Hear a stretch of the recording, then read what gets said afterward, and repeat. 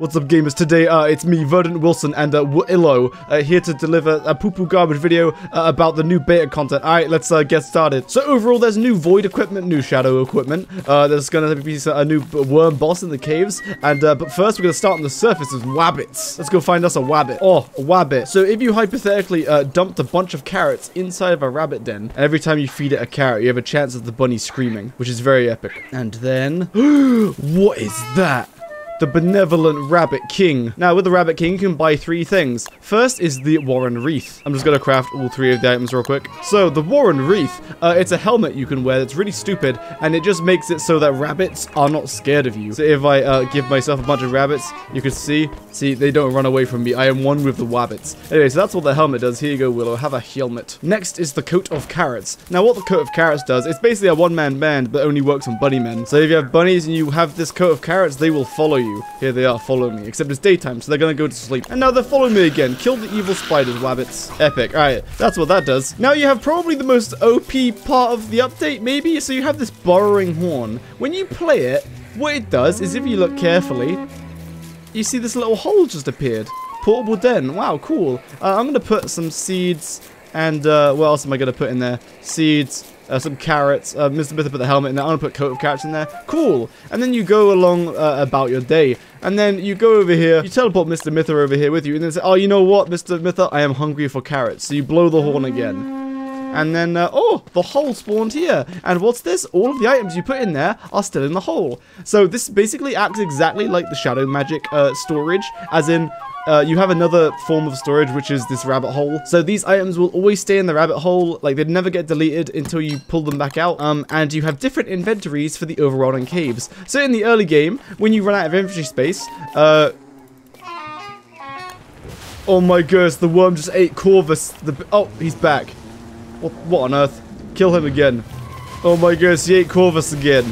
Goodness gracious. Oh, he's back. We'll get to the worm later. Don't worry about it. Wilson one hit it. Very nice. Good job, Wilson. All right, anyway, so in the early game, you're exploring and then you run out of inventory. You can play the Burrowing horn. And then you can put your stuff in it, and then whatever time in the future when you finally get to base on like day 10 or 20 or whatever, you can just blow the horn again to access the hole with all your items in it. So that's really good. And also, if you're gonna go into the ruins or just the caves in general, you also have a separate rabbit hole inventory in the caves. So you come down, then for example, you go to the ruins, you get a bunch of ruins gear. I just have too many Thulsite clubs. Goodness gracious. Simply play the Burrowing horn. The portable den appears.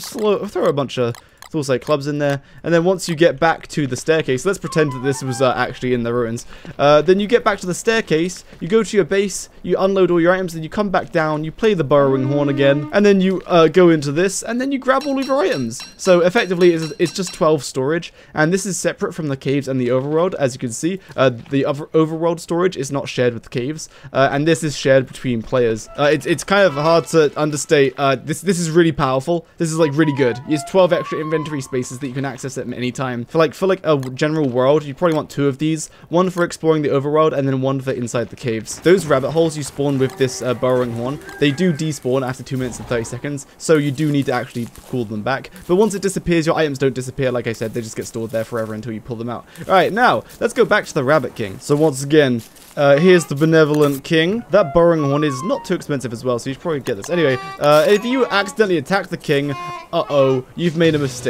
He doesn't have his sound effects yet, but this guy always runs away from you, except when he tries to drop kick you, and otherwise he summons these bunny men, oh look, he drop kicks you. So the way to fight this guy is, you gotta kill the minions, and then when he goes to drop kick you, you have to dodge him. So you have to wait for him to drop kick you. Oh, there's the drop kick. Oh, he missed. What an idiot. So then his horns get stuck in the ground, and then you hold F really hard, and hopefully you kill him. He has 2,000 health. Oh, we got him stun locked. Oh, we got him stun locked. Oh, we got, yes! Alright, and he drops a beard hair, monster meat, and the Rabbit King Crook.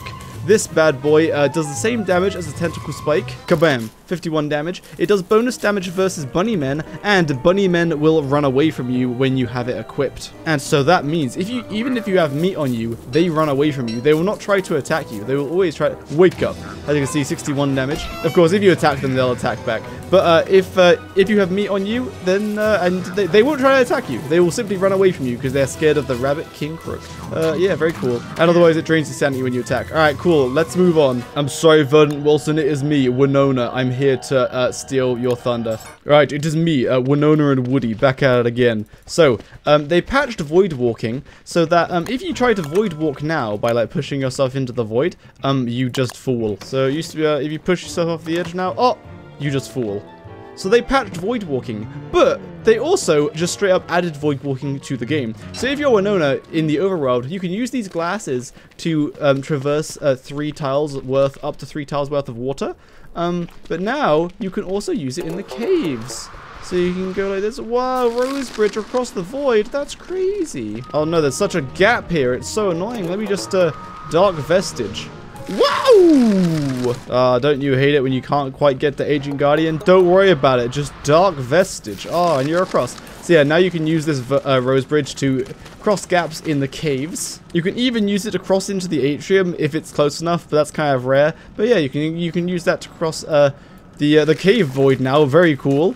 So you can, I forgot, you can actually make actual bridges even if you're not, oh, Woody fell down, unlucky. If you make these new bridges that are expensive, 8 rope and 4 boards for each one, you can create actual bridges if you're any player. So here you go, I could place a bridge across there, please. Bam.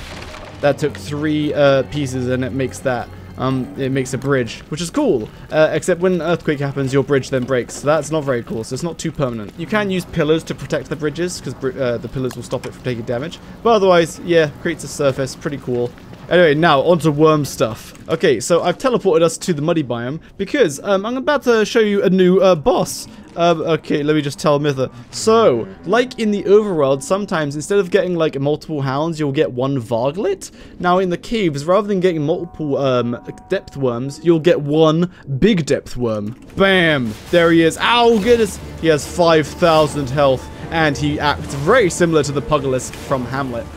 So he has some few interesting mechanics. If you're close to his body while it's moving, it has spiky bits on it, so you will get hurt quite rapidly.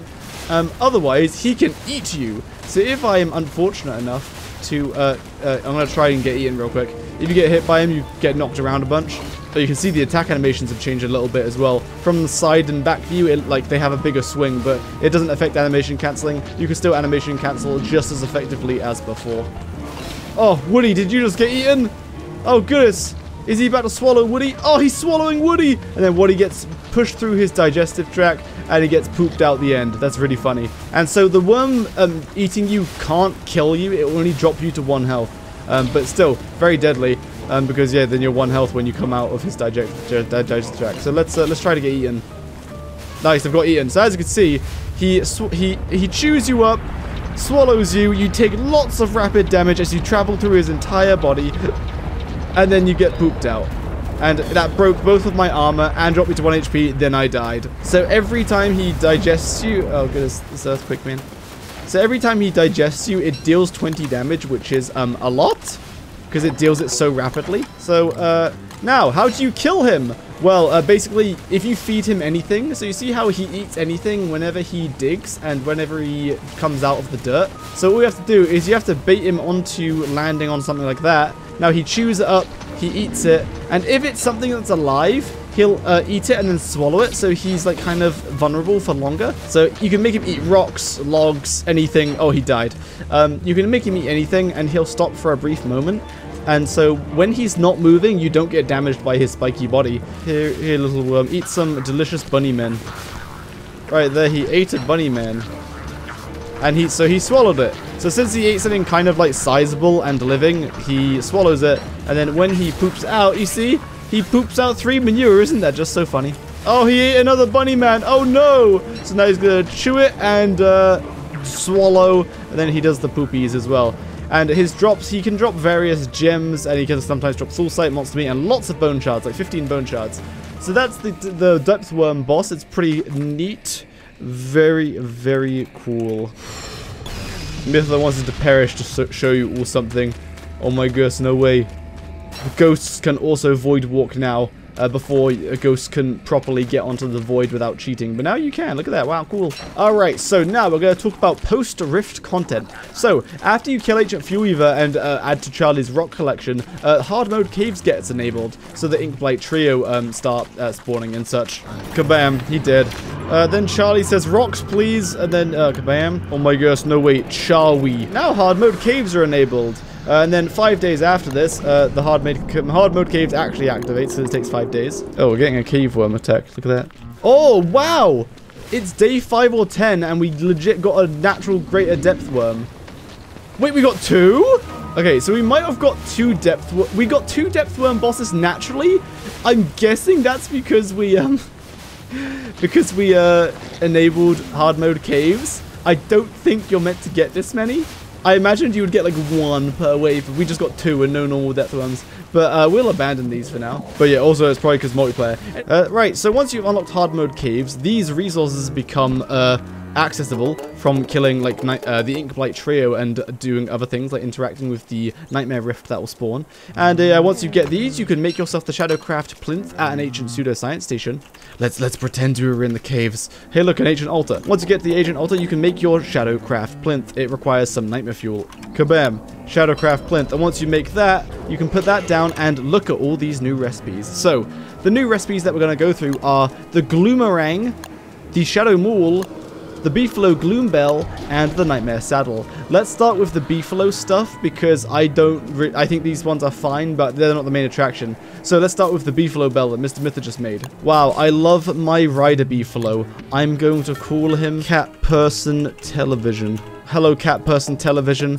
I sure love Cat Person Television that I've hooked with my Beefalo Gloom Bell. So if you have the Beefalo Gloom Bell, it requires 2 Dark Tires, 4 Dreadstone, and 5 Pure Horror to make, and a Shadow Atrium. Yes, the same Shadow Atrium you get from killing a tier 3 Shadow piece. And I've hooked it to my Beefalo, and then if it died to a wild batch of Shadow Meteors, it's very tragic, but it happens.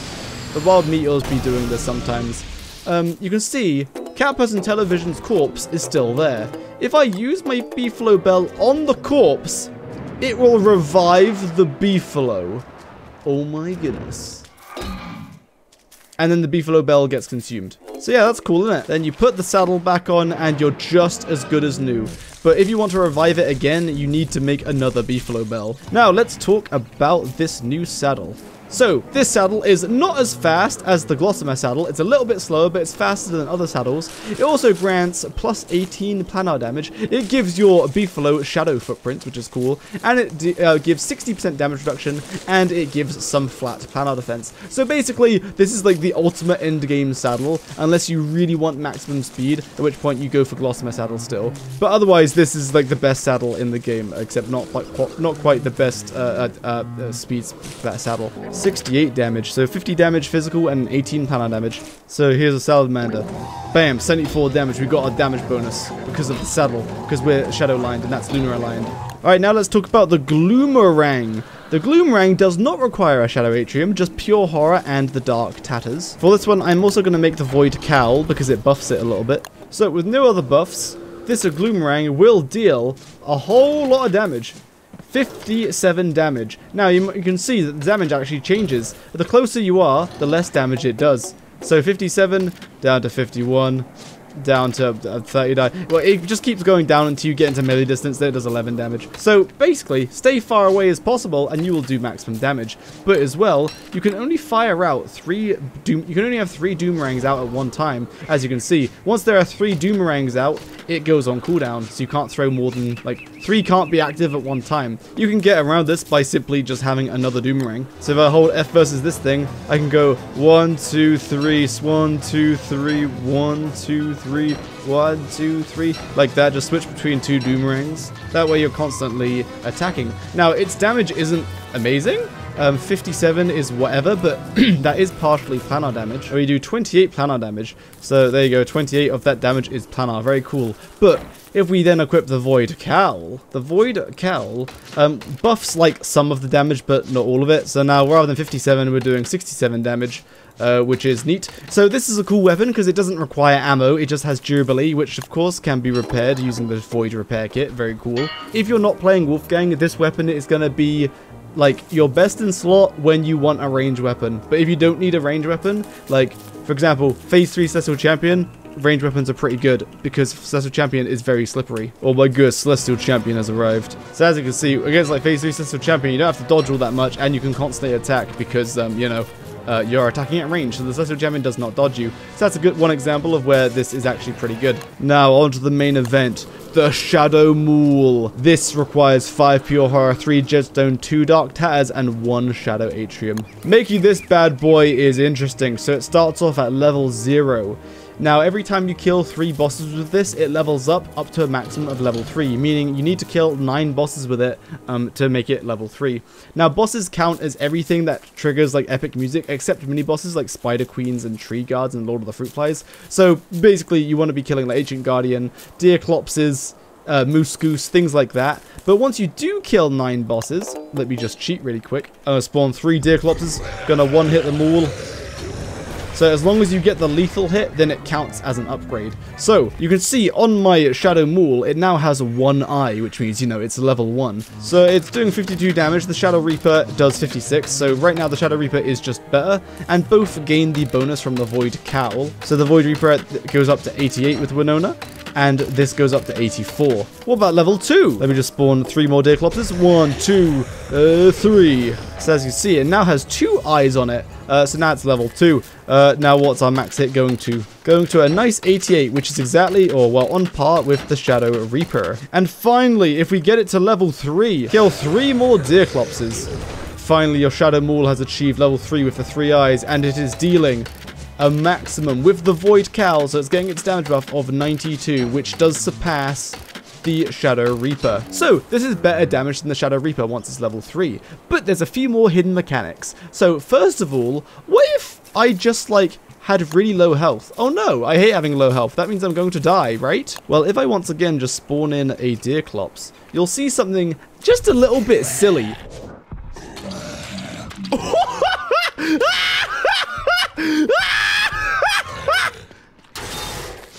Wigfrid who?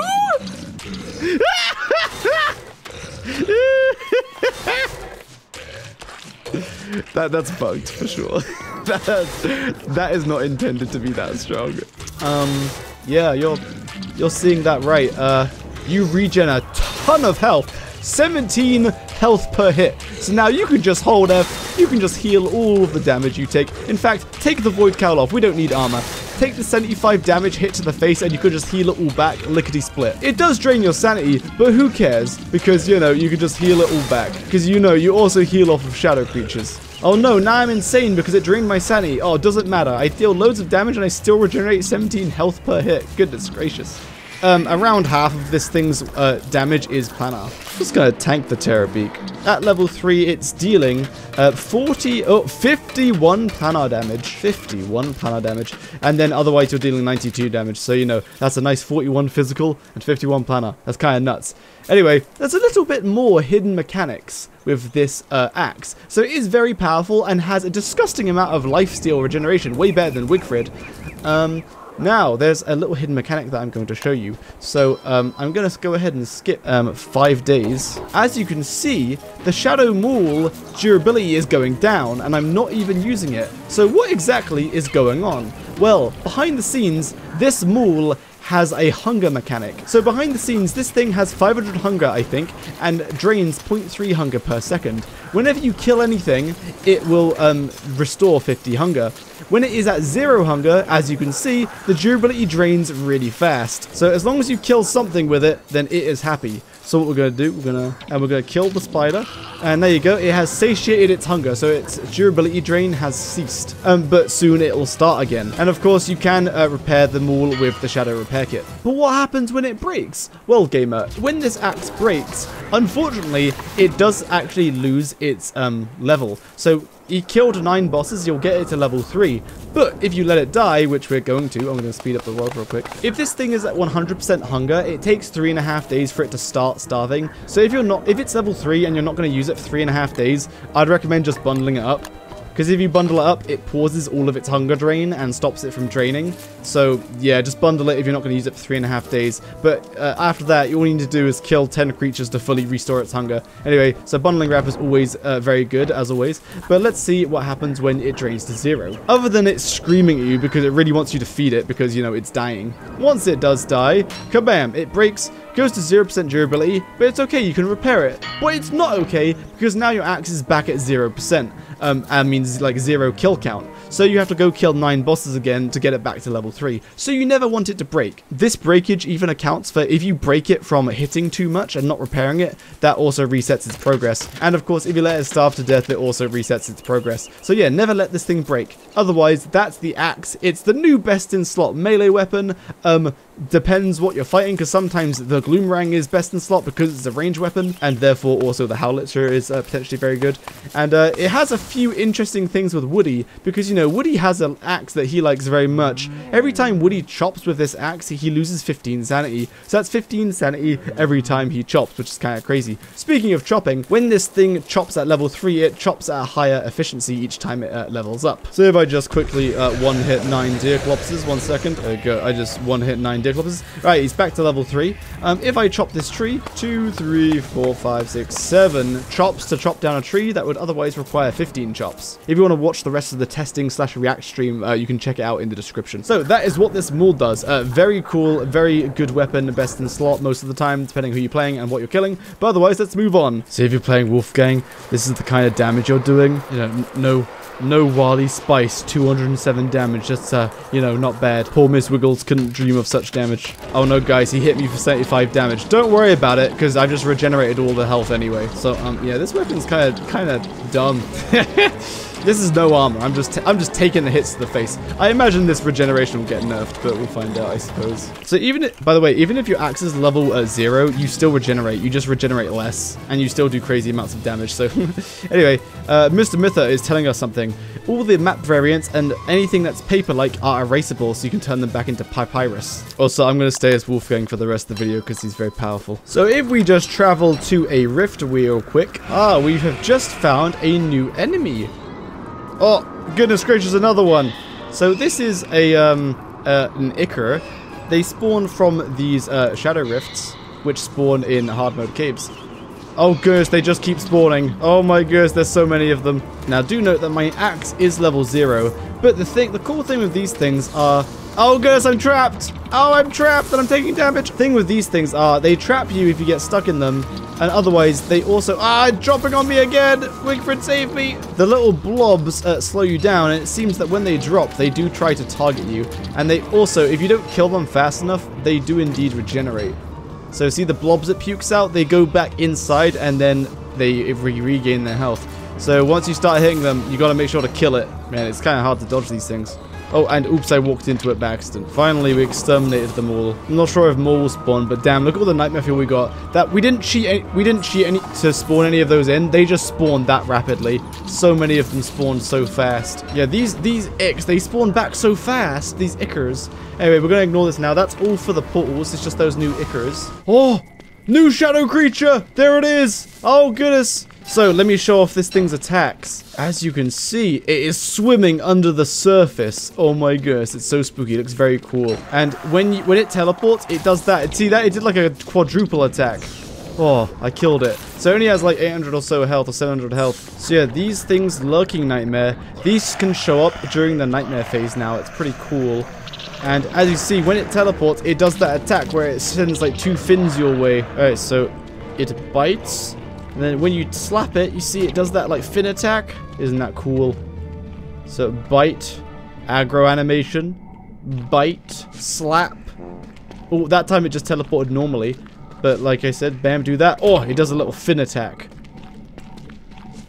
And of course you can dodge it by, you know, moving. Like that. Wow.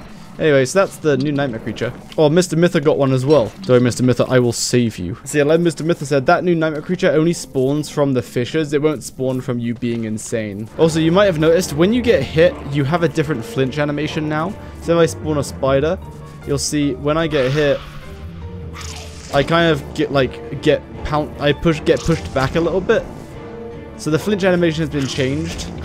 From the front view, it looks the same, but from the side view, it's different. Along with the attack animation, from the back, you have like a bigger swing on weapons, rather than it being just up and down, which is interesting. But you can still animation cancel just fine. Alright, next is a mob that's kind of weird. It's called a Shadow Mimic. We don't know how to spawn them naturally, but I assume in the Nightmare phase, they just start appearing. But, alright, Mr. Mytha. These are all real items, as you can see in the floor there. Oh, see that little black dot on the floor there? It's running around and it's going to choose an item to mimic. Look, there's its little eye. We will follow it. If you stand on it and squish it, it kills it. So that's how you kill it. You just step on it. And so now it's targeted an item. Here it comes. Oh, bam. It just duplicated that lazy forager.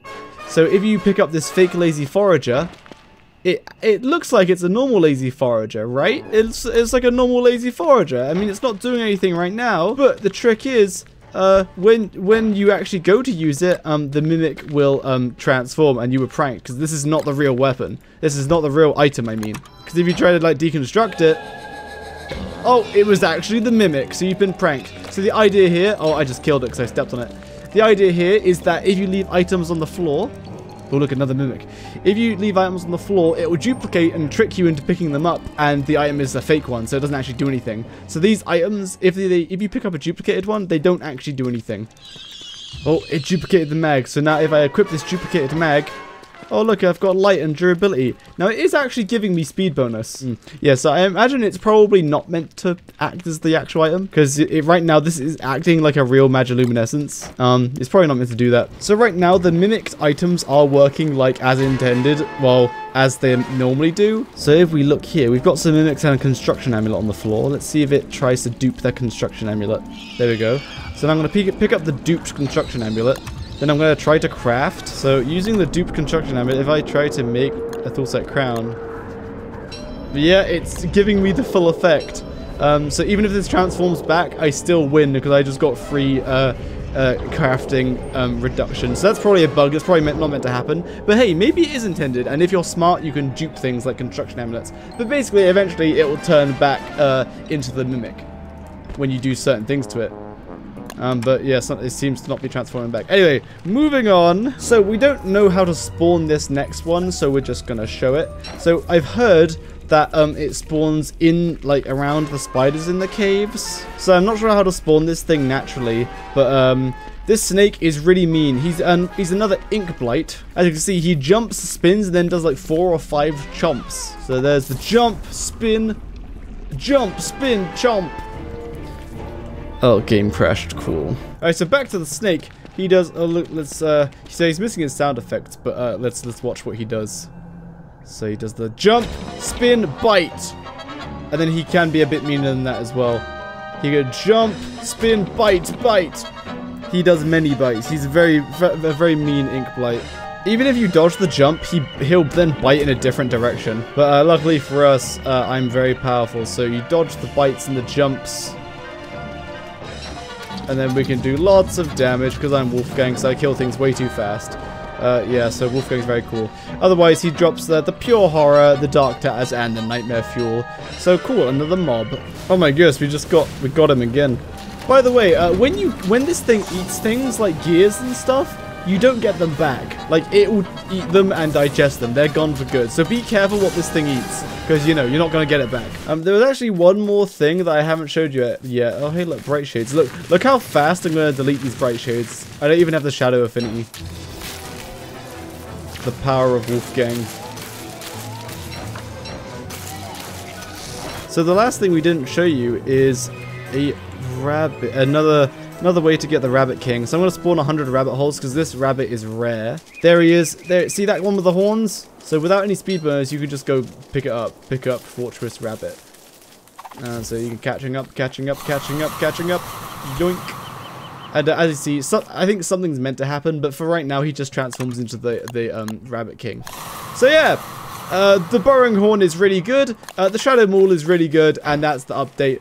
Leave a comment if you have any questions, I'll try to answer them. I did not delve too deep into the numbers because things will almost definitely get changed. But otherwise, I'll reply to comments with things that I know, and you know, leave a comment if the beta gets updated, because I probably won't make an update video about this beta directly, but I'll make a video about, you know, end game content overall, because that's fun. Anyway, I'm leaving now. Say goodbye, Mether. Thank you, Mether, for testing with me, and thank you to my Twitch chat who I tested this with on the day after the release. Yes. Alright, goodbye.